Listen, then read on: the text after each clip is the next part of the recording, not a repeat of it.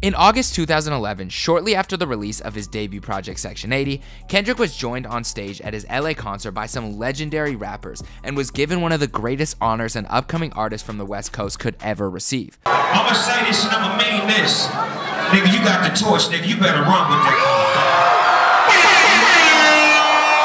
You better run with it, nigga, cause it's yours.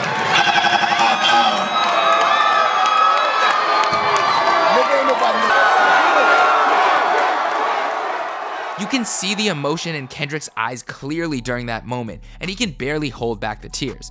That isn't something that can be quantified, and it probably won't show up in most of the bios you read about him, but that moment was truly astonishing for Kendrick. To have your idols pass you the torch of hip-hop in the place you call home, and to know where your future is headed, I'm getting a little bit emotional right now just thinking about it.